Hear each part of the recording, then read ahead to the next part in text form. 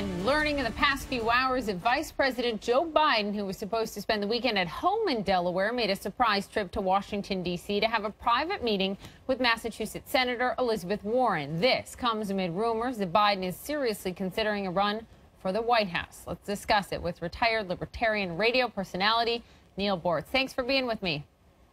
Absolutely, Poppy. Thanks for inviting me. What do you make of this meeting between Vice President Joe Biden and Elizabeth Warren? Oh, he's got to be licking his chops. I mean, Hillary is flopping around out there like a wounded goose. And the question is, how much longer can she last before she just has to go away? You can't blame him. He's licking his chops. And there's a lot of people who are saying, get in there and make a run for it, Joe. But why talk to Elizabeth Warren? Well, because Elizabeth Warren has a huge, sadly, base of support in the Democrat Party. They would have loved for her to run. She has shown no inclination at the present time.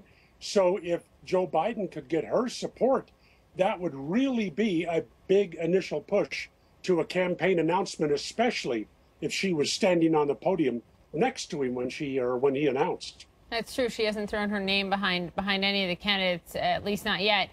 Turning to the issues that are being discussed on the campaign trail, do you think this election so far is focusing on the issues that really matter to most Americans, or do you worry it's getting sidetracked over debates over email servers and verbiage, the debate this week about anchor babies? Not to take anything away from that, but is it focusing on the issues that matter most to Americans and real solutions?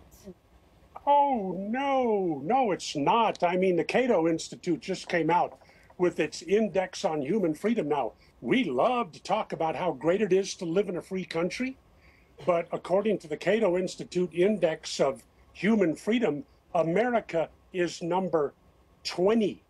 We're number 20, and we can't do any better than that.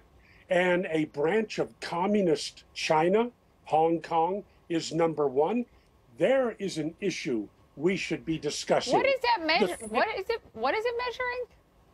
Human freedom, and it's based on a lot of things: how easy it is to start a business, how easy it is to get a job, how positive you feel about the country you're living in, how strong the economy is, how strong the rule of law and the protection of private property is.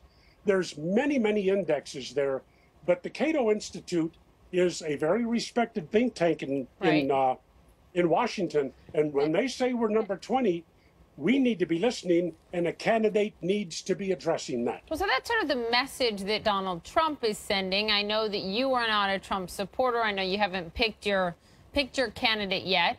I know it's not going to be a Democrat. I know you like some of the Republican candidates, but what do you think the rise of Donald Trump and, say, a Bernie Sanders tells us about the electorate right now? Well, first of all, both with Bernie Sanders and with Donald Trump, they are, as I heard them described earlier, tidal waves. Tidal waves always recede almost as fast as they came in. Donald Trump is a symbol of the complete disrespect, disregard, and disgust that the American people, Republicans, have with their Republican leadership. John Boehner and Mitch McConnell couldn't draw 2,000 people to a football stadium in Mobile if they were giving away free cars. So Donald Trump is a symbol. He is not a valid candidate, and I hope the Republicans learn he is not going to be the candidate.